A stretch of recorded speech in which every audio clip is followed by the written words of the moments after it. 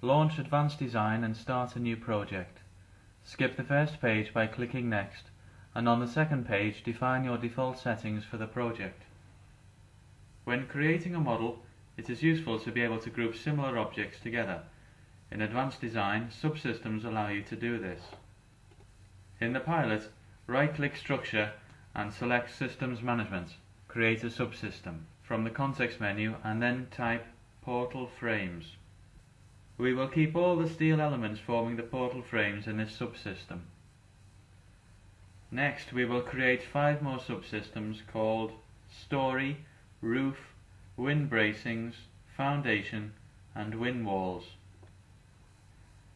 As we create new objects, we will place them into one of these 6 subsystems. Click on the Portal Frame subsystem to make it active.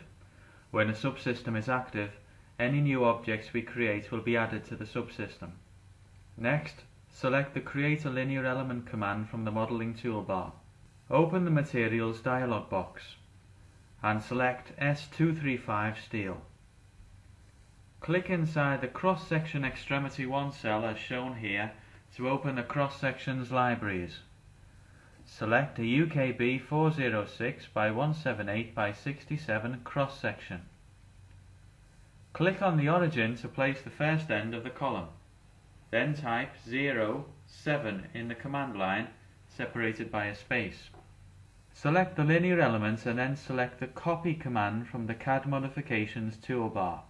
Select the Translation Copy mode and make sure that the Rotation mode is disabled. In the vector field, type the element's coordinates, separated with space characters, 18, 0, 0. Click Copy and then Close. Now select the Create a Linear Element command again.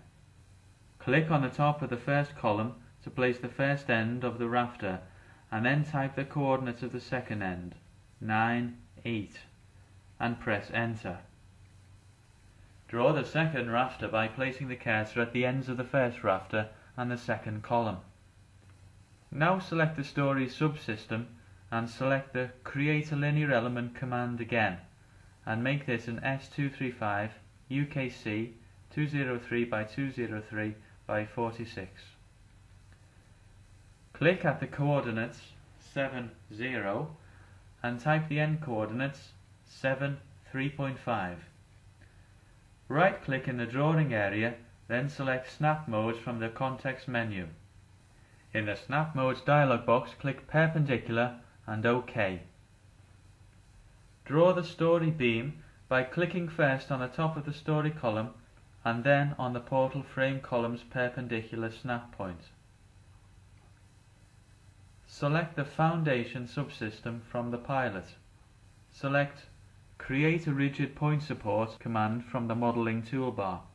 In the Support Properties window, select the restraint type Hinge. Place the supports by snapping to the bases of the 3 columns. In the pilot, select Loading, right-click, and from the context menu, select Create Several Case Families. Type 1 for dead loads and 1 for live loads families. Then click Create. These load case families and their load cases are now displayed in the pilot. Select the 2Q load case from the pilot and then select the Create a Point Load command from the Modeling toolbar. In the Point Loads Properties window, define a force intensity of Fz minus 5 kilonewtons. Then create the loads with a click at the top of each column and on the joint between the 2 rafters. Now we'll create the other 5 portal frames using Copy command. Switch to the -1, -1 view on the predefined Views toolbar. From the drop-down list on the Filters and Selection toolbar, choose Selection by All. Select the Copy command. Select the Translation Copy mode. In the vector field, type the element's coordinates 0, -6, 0. Set the number of copied elements in the number field to 5. Click Preview to view the effect, then confirm the action by clicking Copy. Click the Zoom All command on the Zoom toolbar to view all the elements in the drawing area. Next, we will draw purlins on the building's rafters. Select the roof subsystem and select the Create a Linear Element command again, and make this an S235 127 by 76 by 13 UKB. Place the first rafter by clicking on the ends of the first and last rafter of the framework. We will now modify the eccentricity and orientation of the purlin so that it is aligned to the top of the rafter. Select the Create a Point command from the modelling toolbar. Click where the rafters join on the first portal frame to place a point. Select the purlin. Then change the eccentricity to 0, 7 plus. By default, a section's local z-axis is aligned to the global z-axis, but if you specify an orientation point as here, the z-axis will point towards that point. The purlin z-axis should be at 90 degrees to the point we have placed, so enter orientation angle 90 and point 1.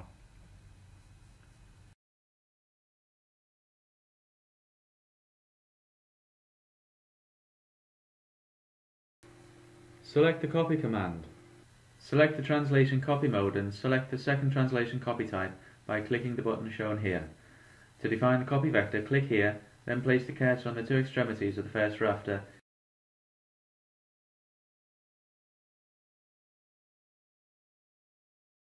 in the number field type 6.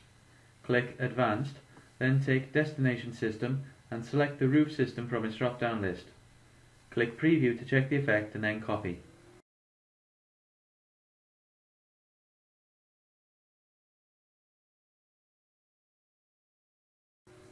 Select the top purlin and remove the angle and the point ID under Orientation in the Properties window. We will now show three possible ways to copy the purlins to the other side of the building.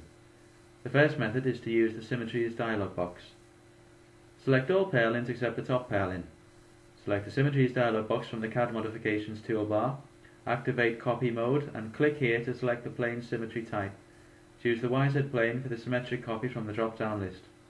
Choose the reference point by clicking this button and in the drawing area clicking on the top purlin. Click Preview to check the effect and then apply. The second method is a shortcut to the first method for when you can copy by a reference point in the model. Select the 6 purlins and then select the Plane Symmetry command from the CAD Modifications toolbar. Place the cursor on the top purlin to take it into account as a reference element for the vertical plane symmetry. A preview of the copied elements appears. Click to confirm the copy. The third method is by rotation. Select the 6 purlins. Select the rotation command from the CAD Modifications toolbar. A message in the command line asks you to define the rotation axis. Type P to perform a 2 points axis definition. Click each end of the top purlin to define this element as the rotation axis. To define the vector for the element's rotation, first click the left extremity of the front rafter. Then, to define the second point, click the right extremity of the rafter to place the copied purlins. Now that the copied elements are on the opposite side of the orientation reference point, their angle should be -90 instead of 90 degrees, so select the copied purlins and change their orientation angle. Now we will add beams and slabs to the story. Select the story subsystem from the pilot. Select the Create a Linear Element command again, and make this a 203 by 203 by 46 UKC. In the Snow and Wind category, define the supporting element as Disabled. Draw the story beam along the Y-axis connecting the portal frames at the story level.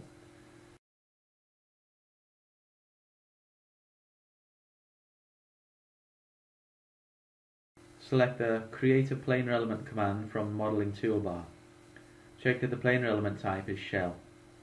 Select 3037 for material. For thickness, type 180 mm for the first vertex. In the Snow and Wind category, define the supporting element as Disabled. Draw the story slab by snapping to the ends of the previously created beams.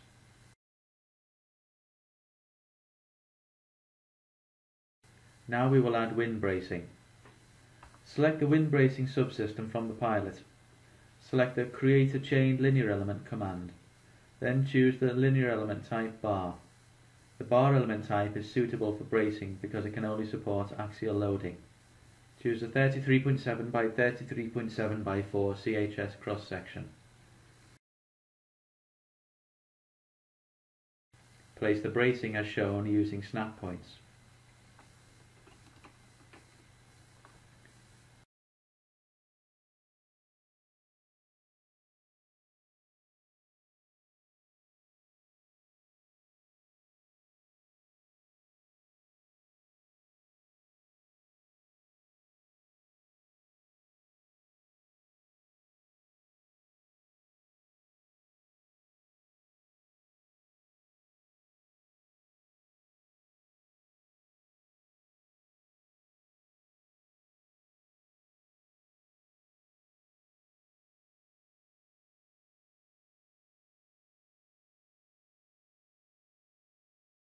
Next we will place the wind walls.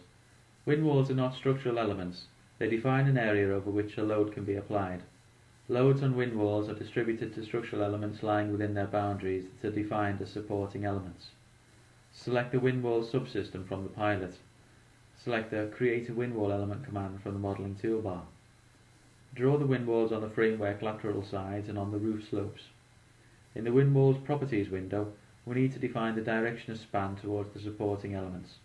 The portal frames columns for the lateral wind walls and the rafters for the roof wind walls.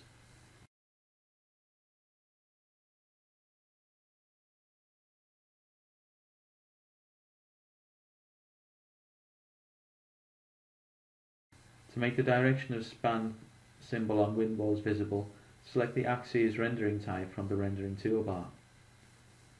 Now select the wind walls and set their span directions to X. This means their span will be parallel to the planar element's local X-axis.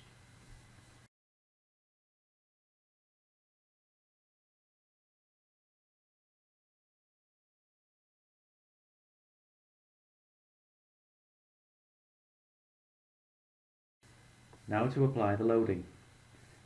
In the pilot, select the Story subsystem, right-click and choose Select from the context menu. Then click the Filter button on the Filters and Selection toolbar. This displays only the selected elements and hides the rest.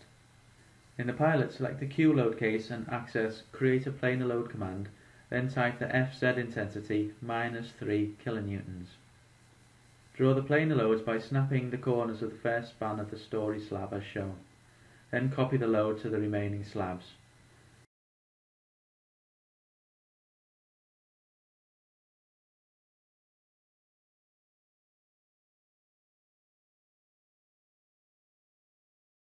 In the pilot, right-click Loading and select Create a Case Family from the context menu. Select Wind EN1991-14. A wind family with a default wind load case is created in the pilot. Right-click the Wind EN1991-14 family and select Automatic Generation from the context menu. This command automatically creates wind load cases and corresponding loads. In the pilot, under Assumption, select Combinations, right-click and select Properties from the context menu. In the Combinations dialog box, click Define and select Generate to create Eurocode load combinations. Click OK to apply and exit. From the main menu, select Analyze, create the analysis model. Select FE Calculation. While the automatic processes are performed, the details are displayed in the command line. The command line also informs you when the calculation is finished. From the FE Results toolbar, select the result type as Displacements, the results coordinates on the linear and planar elements D, and the load case 7VXS. Click here to display the results dialog box, select the Options tab and select Display Results on the deformed option. Click OK to exit the dialog box and display the results. Click this button to view the animation of the displacement results. The predefined view toolbar is useful for quickly changing the view of the model. Choose the front view to look directly at the front of the model. Then choose the -1, -1, view. Change the load case to 1G. Change the result type to forces. And change the results on linear elements to MY. and then click the Create the Post-Processing button to update the display. Now set the results on planar elements to MYY to see the results on the slabs. Change the results on linear elements to FZ and set the results on planar elements to FZZ and update the display.